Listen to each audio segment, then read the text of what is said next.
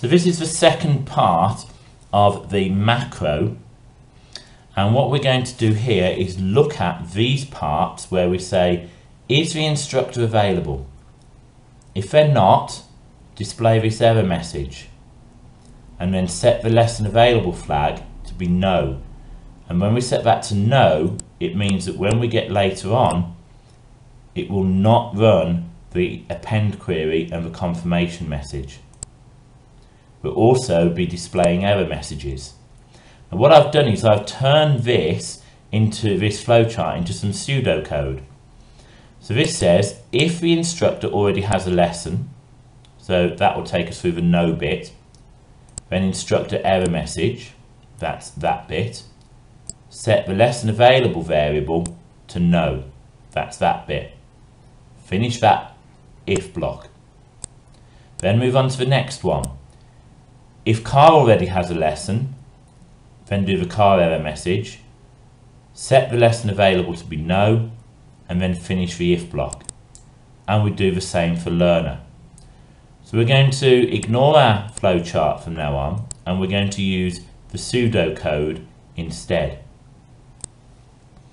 So we've got here where our local variable is set, so that's the first bit, that bit's been done. And we've also got this last bit that's been done, where we say if the lesson available is yes, then do this process. What we need to do is add each of these 3 if blocks. And we're going to start by looking at the first one, just for instructor, and we're going to see if the instructor already has a lesson.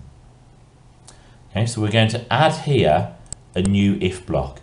So I'm going to have to put it at the end to start with, and then we're going to need to move it up there. Okay, so here's our if block, right, and it's happening before this happens. So I've got my if process, I'm going to put if something, then we want an error message. So let's put the error message in. So put a message box there, and we're going to say the instructor already has a lesson at booked. And we're going to put a title, instructor not available. The other action is to set this variable called lesson available to be no instead of yes. So we're going to have a set local vars. It's got to be the same one as above, called lesson available, and we're going to make it no, and we'll put no in the speech marks. Now, we only want this to run, we only want this process to go ahead if the instructor already has a lesson. So how do we know if the instructor already has a lesson? Well, we look here, we've got a date of the lesson of 31st of October, a time slot of 11 o'clock, and the instructor, okay, we're just going to go for Sam Carton because we know that is instructor number 1. So what would happen is we'd need to look up in the lesson table and see whether instructor 1 has a lesson on the 31st of October at 11 o'clock. And we can see here that that instructor doesn't. So that means everything would be okay. So what we're going to ask the process to do is look up in this table, and if it finds any records where the instructor ID,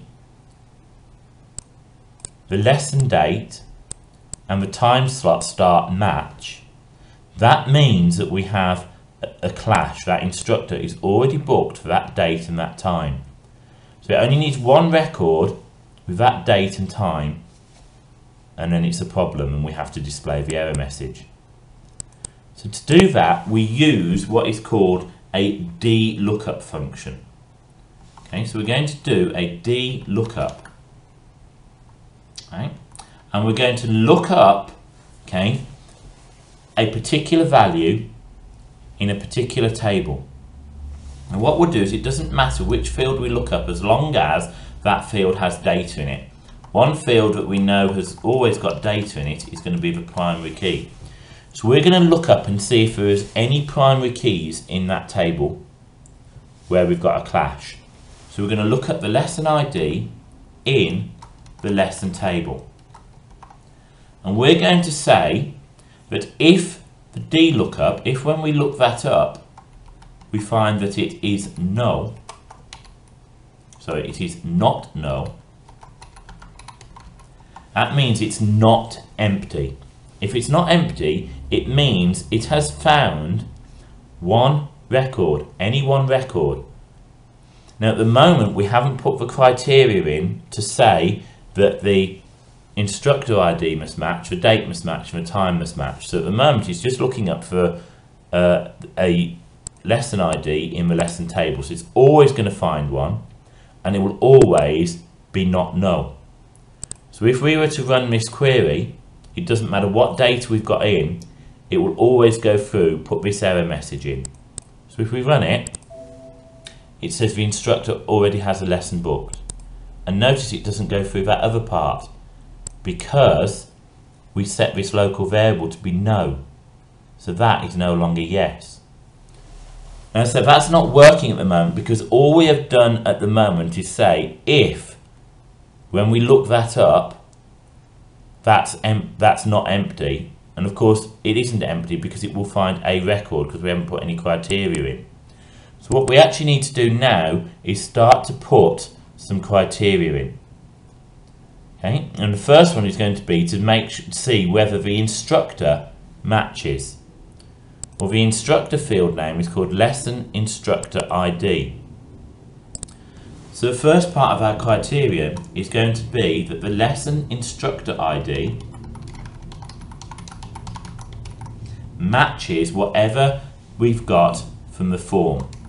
So we're going to have forms, okay, book lesson, because that was called the form that we've got, look, book lesson, and then whatever we named that combo box. Well, I named it instructor combo. Okay, and we need to finish the speech marks. So what we are saying here is if when we look up the lesson ID in the lesson table, it finds any record where the instructor ID matches what has been selected here, then the instructor's already booked, regardless of the date or time. We're building this up bit by bit. So date or time don't matter at the moment. So if we have a look at our lesson table, we can see these are the instructors that have already got lessons. So if we were to take, for example, instructor number 17, we'll find out who that instructor is. It's Ben Dean. Then we can see that instructor 17 has got 2 lessons. Now we're ignoring the date and time, remember. So if we go here and we'll go to instructor number 17 was Ben Dean. So there he is, Ben Dean. Remember, these are in alphabetical order, not ID order. Ignore the date and time. Check that booking. Yes, we do want to save the macro. It says the instructor already has a lesson booked. Now we know he hasn't got one on the 16th of October 2013 at 11 o'clock, but that's okay because we're ignoring the date and time. If we change this to a different instructor, it says the lesson has been booked. We won't actually book it. That's because Fiona hasn't got any lessons. So let's go back and now let's add in the next part of the criteria. So as well as having the instructor ID matching, we also want the date to match. So the date is 2 words, lesson date, and we want that to be equal to forms again, the book lesson form, and on the book lesson form we're going to be looking at the lesson date. Now I call that lesson date all one word. So this time if I run the macro, it's now going to say the lesson's been booked because 16th of the 10th 2013 Ben Dean hasn't got a lesson on that date.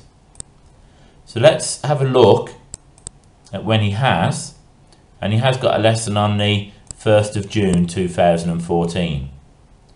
So we'll go back and we'll put in here 1st of June 2014, and now we expect it to come up with the error message.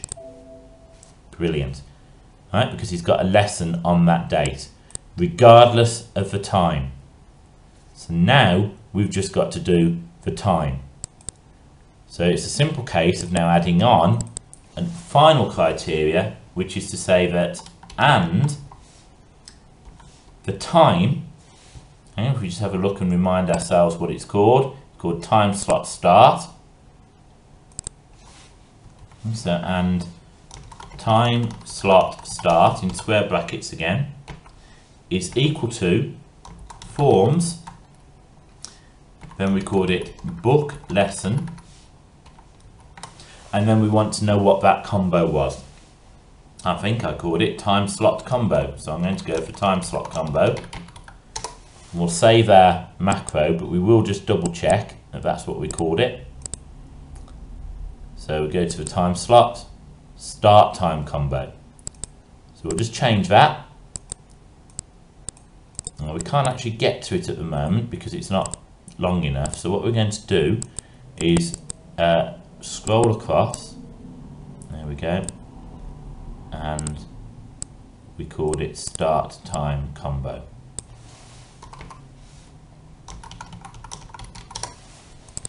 Now let's run the macro. It says the lesson's been booked. Now that's because on the 1st of June, Ben hasn't got a lesson at 11 o'clock, it's actually at 1600. So if we change this now to 1600, the instructor already has a lesson booked. So that's perfect. So now it is checking if the instructor already has a lesson at that date and that time. If the instructor does have a lesson at that date, at that time, then it displays the error message. It also sets a variable to be no, which means then this bit won't run. Now what we've done so far is we've set that up for the instructor. All we need to do now is change this so that we've got one for car and one for learner, and that will be the next tutorial.